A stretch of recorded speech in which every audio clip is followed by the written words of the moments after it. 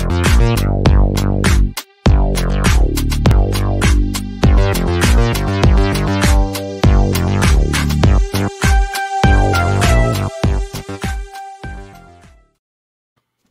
good morning, everyone. It is Thursday, January 27th, and I'm here with George and Megan. We're your Valiant Live crew. If you've never watched us before, we're team members from Valiant Technology, a managed service provider located in New York City, actually the heart of New York City, just about, what are we, a block or two away from Madison Square Garden and Krispy Kreme.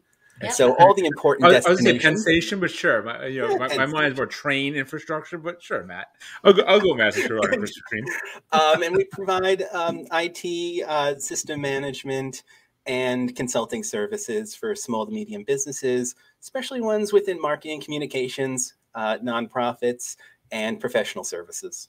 And it's something that we really love doing, and I think that some of that comes through in our streams. And today's going to be a little bit different from what we normally do. Yeah. Last week we did some definitions around cybersecurity, particularly acronyms, because they can be a very frustrating thing to deal with, especially when you're trying to solve problems and people are throwing all these things out at you and they don't make sense. In fact, I think at one point I was talking with some folks last week and I referred to them as acronyms because you get a little aggressive when you start hearing too many of them being thrown around and not really being able to make process because of how heavily they can be used. Yes. And I think, George, I think this was your idea to do the same thing again this week, but for cybersecurity related terms. Yeah, exactly. Yeah. I mean, I'm going to give you, Matt, all the credit for the crossword puzzle. I was thinking more of like a bingo or a hangman kind of. Like I honestly wanted to get a reason for you to scream Yahtzee, but I just couldn't figure it out. Yeah. So, but Matt and I were brainstorming the other day, and we were kind of like, Matt's like, "Hey, I got this idea. Let me show it to you. What do you think?" And he threw up a crossword puzzle. I was like, "That's clever," and so. I was really impressed. So it was really fun, and actually, it's a really useful way of looking at the word. So it was a great way. I think that when you get to interact with something, you retain much more information. Yeah. And I really didn't want us to do the whole kind of like PowerPoint thing twice in a row. It works, but let's do something a little bit different. Let's innovate, right? Exactly. So, what better way to innovate than to do a crossword puzzle? Cutting edge. So today we are going to go over a crossword puzzle that I put together. It's slightly evil. In fact, our CIO, Justin, kind of had a bit of a belly laugh with me yesterday when he saw it, because there are a couple of things in there that have spaces, and spaces in a crossword puzzle is just kind of like, it's just wrong. But it's for you guys. Wrong. And I want to challenge you guys a little bit. Thank you for telling us ahead of time that there are spaces. You get a little hint there. So before we get started with that, just one quick cybersecurity related note, or I don't know what to call it, but I was on the 2600 magazine Facebook group. I think it was last night, and I saw this post, and it stopped me in my tracks. A lot of the times, whether it's us or another company talking about cybersecurity awareness, particularly with email and phishing attempts, there are certain things that we tell people to look for. Look for where the email is coming from. Look for typos or anything that just doesn't feel right to you. And I think that's been a great basic guideline for many years, but it's changing. There was a gentleman, and give me 1 second. I want to make sure I say his name and credit him because it was a fantastic find. I'm just going to keep talking as I look for it. Here we go. His name is Adam. And he posted a screenshot of an email he received that looks like it came from Amazon. And I'm going to bring it up screen real quick. Now, if you read this, thank you for choosing us. Your recent order with us has been confirmed and will be delivered soon. Find more details about your order attached down below. In case if you're viewing this as plain text, try changing your mailbox settings. Happy shopping. And the stuff below actually looks pretty close to a normal Amazon email. It's very legit. The logo looks good. The logo, the branding is right. The layout is good. The way it's written is good. A lot of the times, one of the warning signs when you're looking at an email that is most likely a piece of as a phishing attempt, it isn't exactly written very well. There are usually grammatical errors. You can look at it and kind of tell that the person that wrote it was not necessarily a native English speaker or writer. But in this one, you don't really get that. There are some kind of like little areas that feel a little strange. The idea of suggesting someone change their mailbox settings is a bit of a red flag, but it's not as apparent when you look at this email as a whole.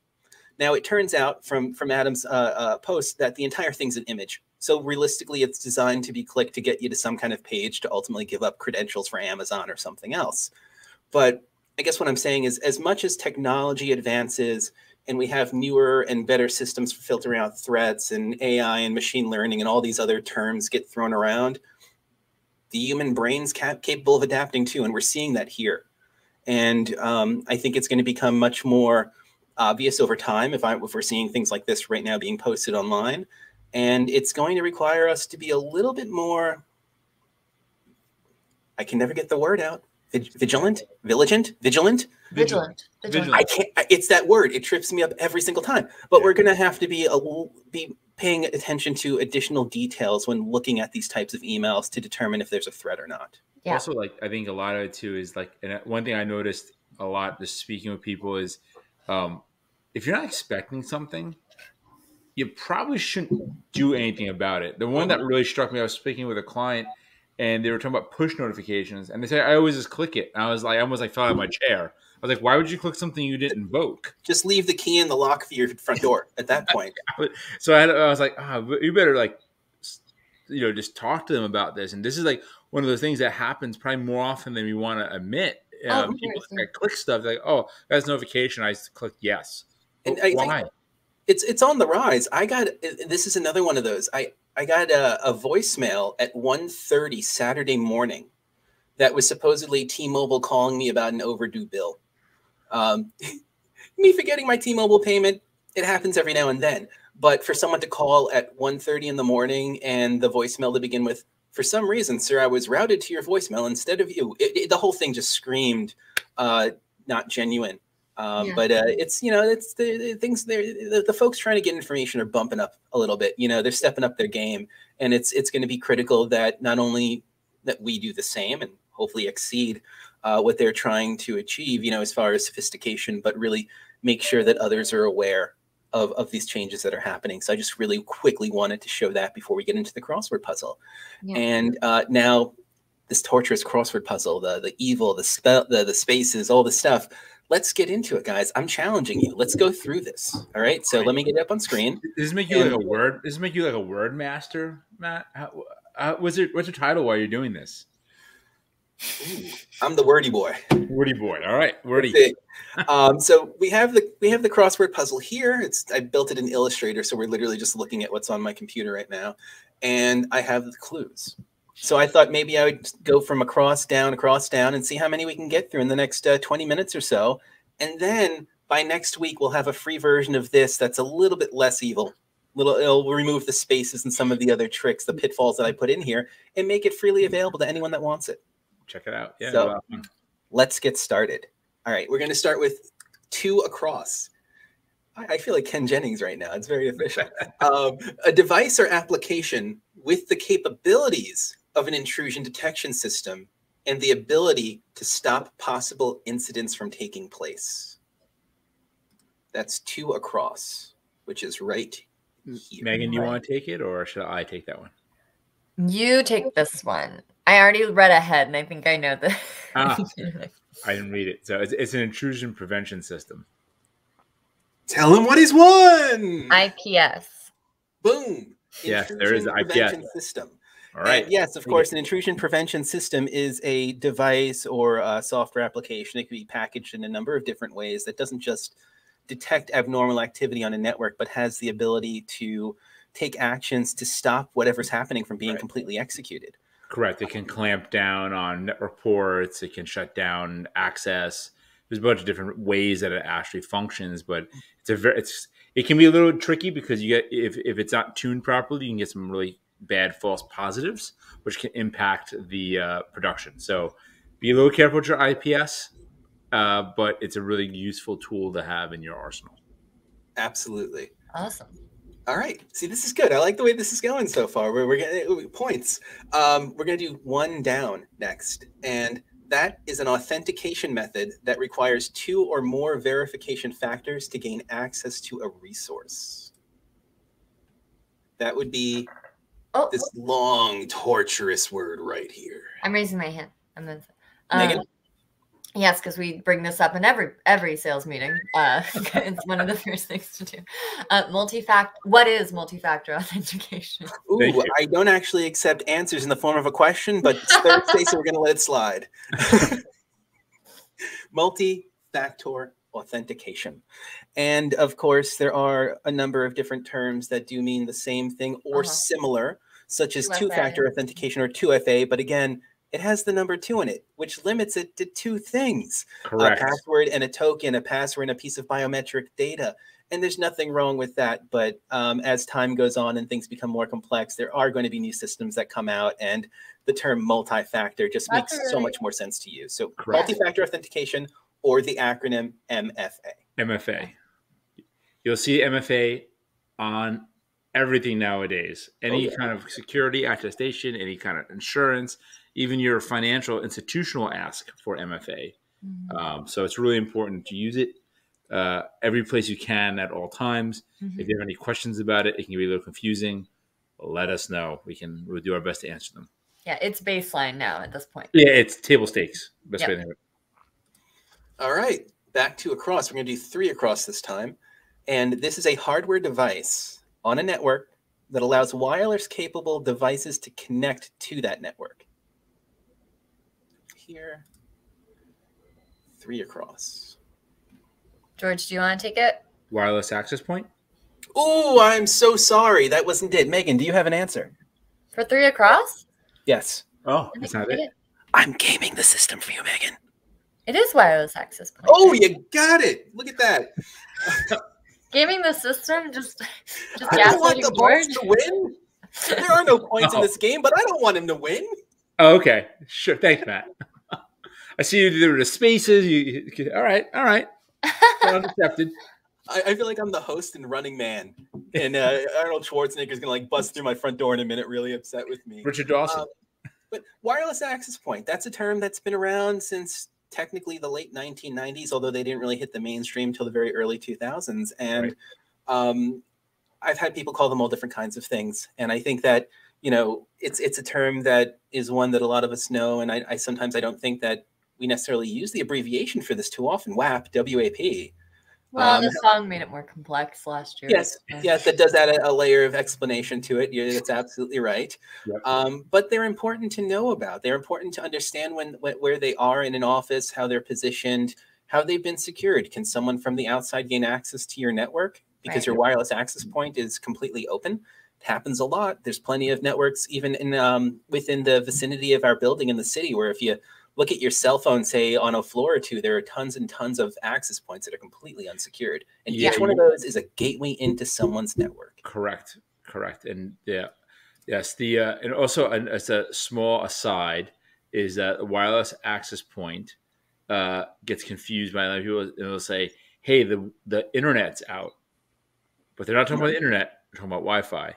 Or vice versa, you get someone says the Wi-Fi's out, but they're talking about the internet.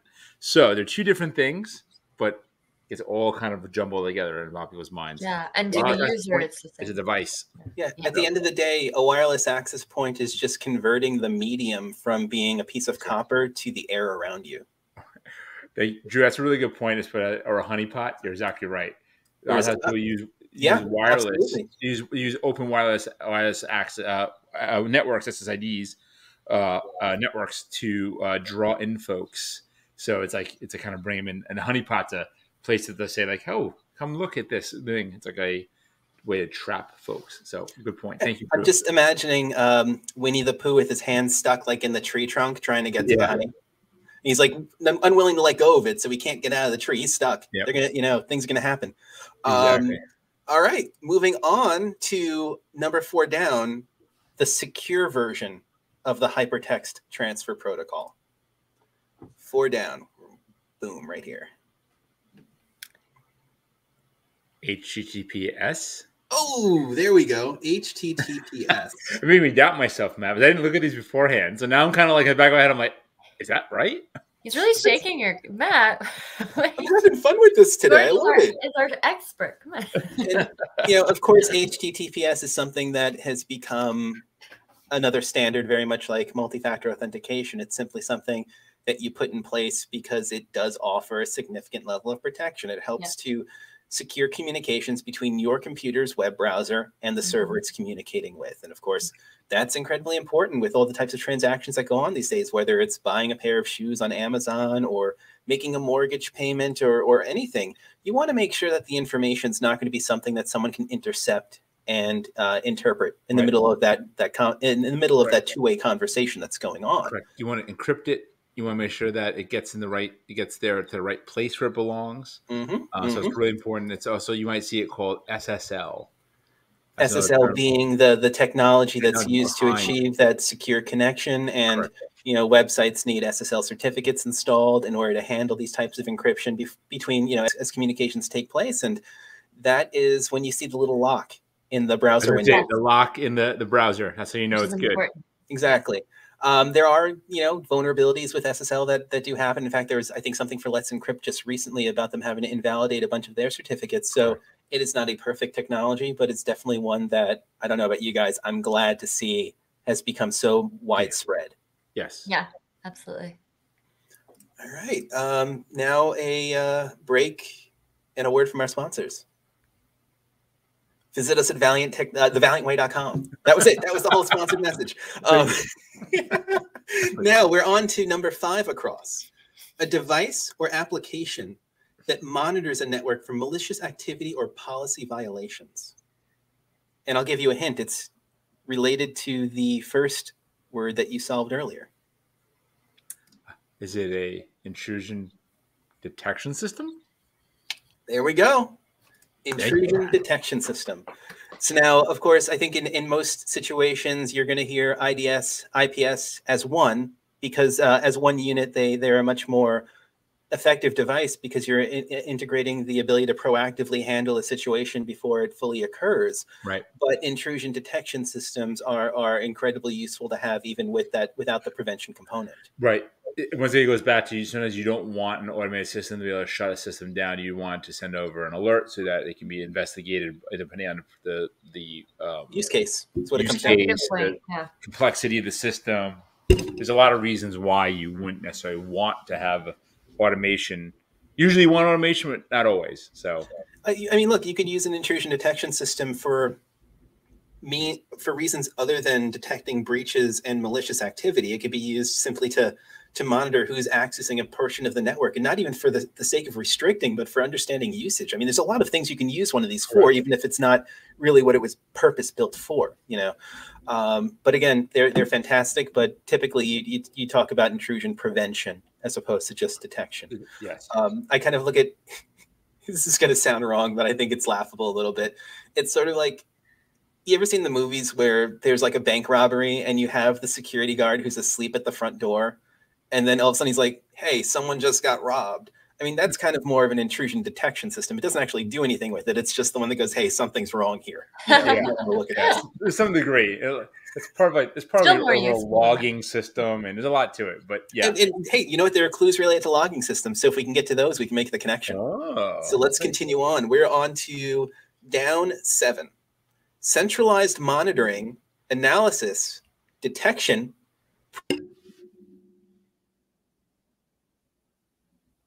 Oh, Matt, you're muted.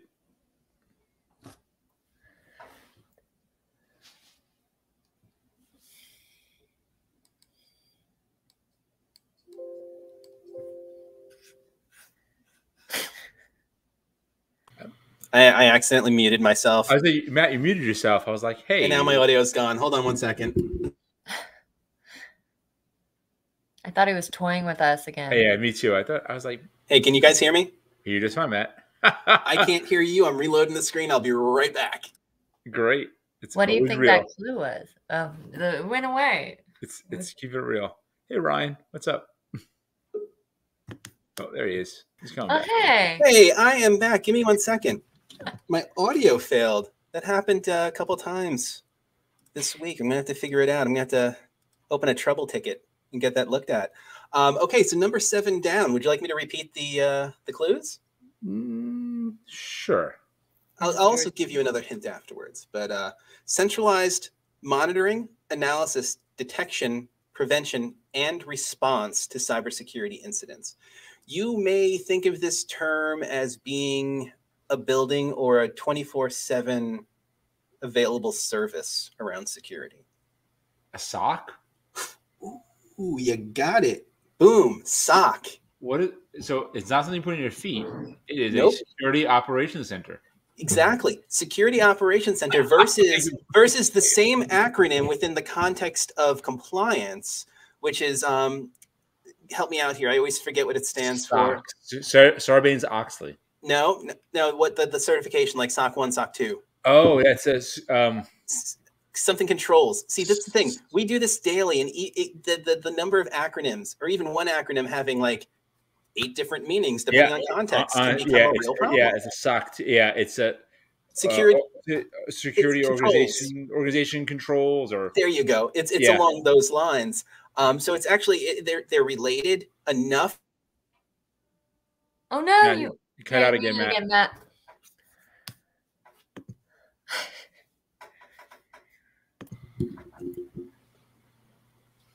This audio.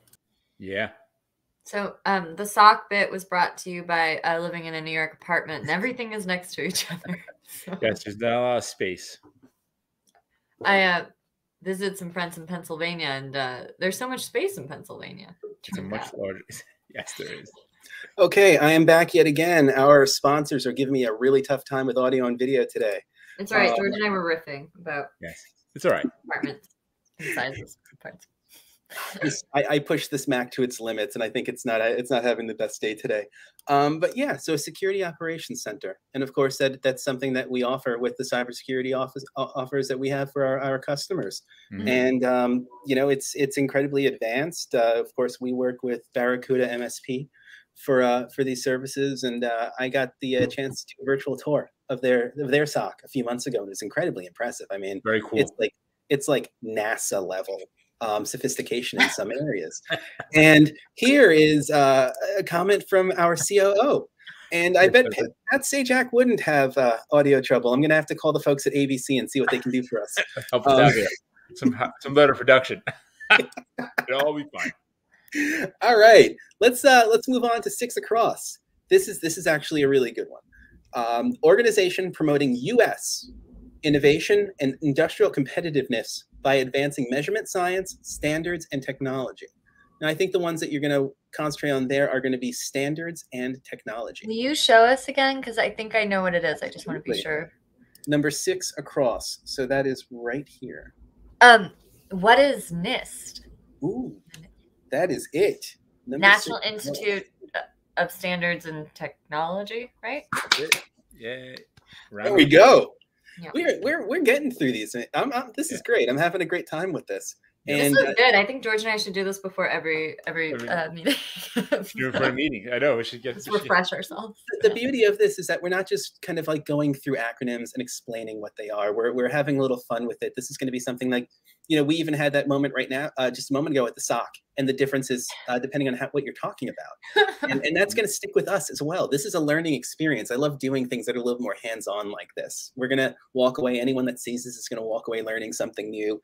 And I'm going to stop talking so we can get down to 9 down. Forensic evidence of potential intrusions on a system or network. 9 down. So that is, where's number 9? Right here. It's an acronym with 3 letters. IOC. There we go. IOC. Indication of compromise. Indication of compromise. And an indication of compromise can be, you know, is that like IDS?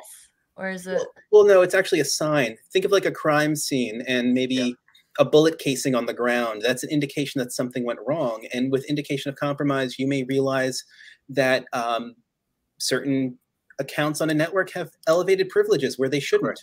Or an administrative password has changed, or there are file shares that normally don't exist that are open. That means someone's finding a way to gain data. They may be right. Oh, I'm sorry. Go ahead, Megan. Sorry. Like they say, if you have an app that's just on your phone that you didn't download, you know, like that's a really that's like the red flag. It's a huge one, but yeah, it's like files that don't belong in a certain place or certain hashes. Perfect analogy from Drew. A runny nose is an indication of a cold. It's a sign that something has happened. Something's wrong. You know, the classic not clear to the end user or person is that my computer's running slow today, and slowness could indicate that something's happening, a process is running, that sort of thing. Years ago, I had a machine that had, I think, a rootkit or something run on it. This is like 10, 15 years ago, and it was acting up weird. So I went into the Microsoft console and looked at the log. You know, there's a system log, the application log. There's all these logs you can pull information from, and they were all empty. That was someone erasing their tracks in a very obvious way. That was an indicator. That's a messy way of doing it, but yeah, exactly. That's like this nuclear option. So IOC, I'm happy that we got to that one because I think it's a very important term to explain to people, not just within the realm of cybersecurity and compliance and everything, but insurance.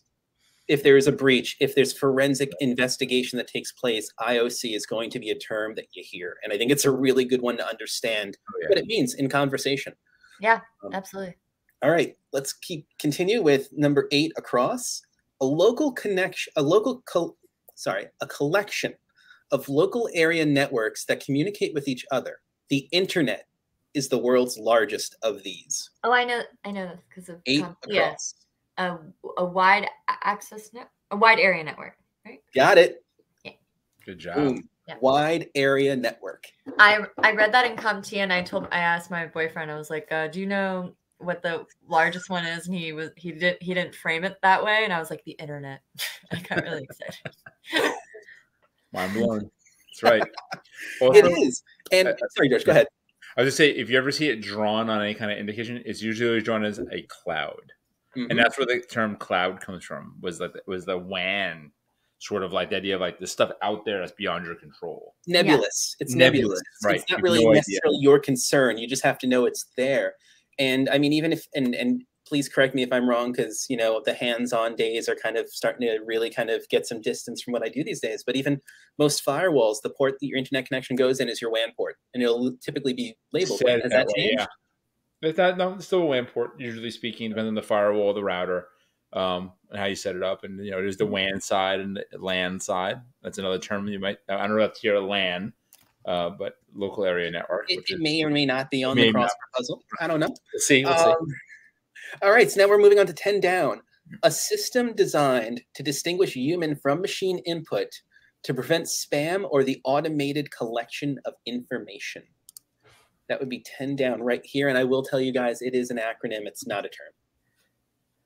And it's a very difficult one to pronounce sometimes. Wow. I don't know, Matt. I think you might stump me on this one. Phishing? Nope.